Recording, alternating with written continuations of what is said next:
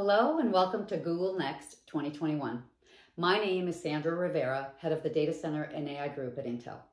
It's a privilege to participate in this event with Dr. Geraldine Auwera from the Broad Institute of MIT and Harvard to share how we're working together to create innovative solutions for the healthcare industry. Google Cloud and Intel have collaborated together for more than 10 years, driving consistent improvements for our customers. Google was an early adopter of Xeon Scalable processors for their cloud services, and it was in no small part because of the speed of integration of new technology, acceleration engines, and application optimizations that are pervasive on Xeon platforms. When we partner with organizations like the Broad Institute on their infrastructure and solution requirements, our goal is to help them optimize and get the most out of their cloud workloads so that they can focus on solving complex problems in life sciences and genomics research. One way we've done this is through our Intel Select Solutions program, where we collaborate closely on workload requirements to build platforms with verified hardware and software stacks that are optimized across compute, storage, and networking resources. Built on Xeon Scalable processors, Intel Select Solutions help ensure partners like the Broad Institute get the performance they require when they need it most. And with that, I'd like to welcome Dr. Auwera to share more about the solution, including their challenges, how they worked on finding a solution together with Google Cloud and Intel, and the great results they're delivering in healthcare. Thank you so much for that introduction. I'm delighted to have this opportunity to talk about the work we've been doing together to advance biomedical research for all. Our mission at the Broad Institute is to uncover the molecular basis of major human diseases to inform prevention, detection, treatments, and cures, develop effective new approaches to diagnostics and therapeutics, and disseminate discoveries, tools, methods, and data openly to the entire scientific community. In the course of fulfilling this mission, we face many challenges, and the one I want to talk about today concerns the deluge of data that we've been experiencing in recent years. Extraordinary improvements in data generation technologies and plummeting costs over the past decade have led to a boom in the number of datasets that are being produced. It gives us an unprecedented opportunity to fuel scientific breakthroughs and deliver on the promise of precision medicine. Yet all that data is only useful if we can analyze it at scale, collaboratively. The most immediate problem we face is that the computations we need to run on all this data are complex, to say the least. Every byte of data has to go through massive pipelines designed to squeeze out the useful information from the raw signal. The longer it takes for those pipelines to run, the more time we have to wait between generating the data and deriving actionable insights. And then there's the question of cost. Even when the cost of a single operation is small, these costs per job can add up to huge sums of money when we're looking at cohorts of hundreds of thousands of human genomes.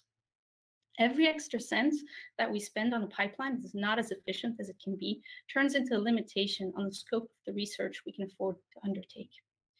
But that's not all. Frankly, there's so much work to do to maximize the use of these data sets, and not enough brains in the game yet. We have to broaden the range of researchers who can effectively contribute to this work. It can't just be a handful of big established powerhouses. There are lots of really smart people throughout the world who could contribute so much more if only they had the right tools. So, how do we overcome these challenges together? For the past 5 years or so, we've partnered with Intel through the Intel Broad Center for Genomic Data Engineering. It's been a wonderful collaboration that has produced robust solutions for accelerating our tools and pipelines. These have helped us take control of the flood of data, scale up our analyses, and make it cheaper to run them on the cloud. And as a complement to that work, we've been building a platform called Terra in partnership with Microsoft and Verily that enables us to put the power that these optimized tools deliver into the hands of just about any researcher on the planet. So let's talk about tools and pipelines. We use many different tools, but none so much as the Genome Analysis Toolkit, or GATK, which we develop in-house and make available to the research community as an open source package. It's probably the world's most widely used toolkit for identifying variants in genome sequencing data. We run it in the form of automated pipelines that will take a massive pile of raw sequence data and put it through several layers of transformation to extract the genomic variants.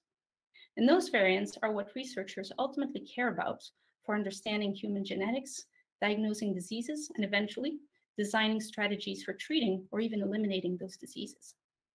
But all that processing is a lot of work. And there are some classic bottlenecks that for a long time really restricted our ability to scale up our analyses. Thankfully, our Intel collaborators developed optimized versions of some of the key algorithms involved, which now run faster on chips equipped with features like AVX512. We also see a general acceleration of processing with the latest generations of CPUs. For example, we recently performed some benchmarking that showed faster execution times on the second generation Xeon processors, again with some really significant effects on classic bottlenecks like genome alignment and variant calling. And it's important to note that this is not just a case of buying a shorter runtime by doing the work on fancy hardware that costs more. When we ran the benchmarks on Google Cloud, comparing N1 and N2 instances, we see the N2 instances with the Xeon CPUs outperforming the N1s on both runtime and cost. So the pipelines were faster and cheaper to run. And that's admittedly a pretty good combination. If you want to learn more about that, check out the blog post linked at the bottom of the slide, which outlines the benchmarking protocol and our findings. So now let's talk about the cloud. I mentioned it's imperative that we get more brains into the game. And the cloud is an obvious way to increase access to large data sets and put more computational power into the hands of researchers across the world. But you can't just throw life scientists and physicians at the Google Cloud console. That's just asking too much of them. When you're specialized at that level, learning to use the cloud as is would be a whole nother job. And that's why we partnered with Microsoft and Verily to develop a platform called Terra that sits on top of the cloud infrastructure, packages all the relevant functionality in a form that's more immediately usable by researchers in the life sciences. The Terra platform provides applications and interfaces that are tailored to the needs and expectations of life scientists, and it connects together the data, tools, and computing resources needed to advance biomedical research. Importantly, since we're talking about human biomedical data, the entire platform operates according to stringent standards of security under the FedRAMP program. So a credentialed researcher can easily access the data sets they need and apply the tools they want securely and at scale. And they can share their work at any stage, either just with their collaborators or with the world, in a form that makes their analysis completely reproducible and extensible. Yet, it's not only about the researchers. Terra brings together a multitude of people and organizations with different roles to play. Funders, data generators, even patients who wish to donate their data to research, they want more researchers to be able to make use of their precious data. Meanwhile, tool developers want to make their tools available to the research community in a way that just works out of the box, with containerized tools, example data, and preset configurations, and a minimal amount of support burden. For example, all the optimized GHK tools and pipelines I mentioned earlier are available in Terra for anyone to use. That means any researcher in the world can take advantage of the Intel team's optimization work to run scalable analysis pipelines that are fast, cost-effective, and scientifically excellent. And that's where the impact of our collaborative problem solving is truly maximized. Let me give you one more example. We recently announced a new partnership with the Centers for Disease Control and a company called Theogen Genomics to enable every public health lab in the United States to use Terra to access, analyze, and share data about SARS-CoV-2. That means each of these dozens of labs, which are typically small and don't always have dedicated bioinformaticians on staff, will now be able to run optimized pipelines that are set up to work out of the box efficiently and at scale. And they'll be able to share and compare their data much faster without the confounding factors that come from using different sets of tools. We had already been working in this way with a subset of states with very encouraging results. So we're excited to work with the CDC to roll this out across the country, particularly as we head into what could be a difficult fall and winter season for the fight against COVID. Finally, I want to emphasize that Terra is not a walled garden. It's a hub in an ecosystem of platforms, portals, and data repositories that are interconnected through open source standards that we like to think of as a data biosphere. And it's in that same spirit of connectedness that we recently launched the Eric and Wendy Schmidt Center, which will bring together a global and collaborative network across academia and industry to promote interdisciplinary research between data and life sciences in order to transform biology and ultimately improve human health. If you'd like to join us in the brave new world of genomics in the cloud, please visit terra.bio and take the Intel accelerated GATK pipelines for a spin, or browse the preloaded workspace in the Terra showcase to find other use cases that might interest you.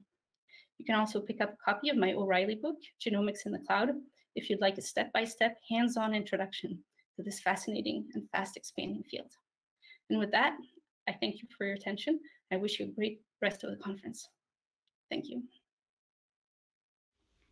Thank you, Dr. Auwera. This is such a great example of how we can apply technology to solve some of the world's most complex problems. Thank you for choosing Intel and Google on such an important project. I'd also like to thank Thomas Kurian and his GCP leadership team for their continued support of our strategic alliance and for the opportunity to speak at Google Next 2021. I'm looking forward to doing more amazing things together. Have a great event, everybody.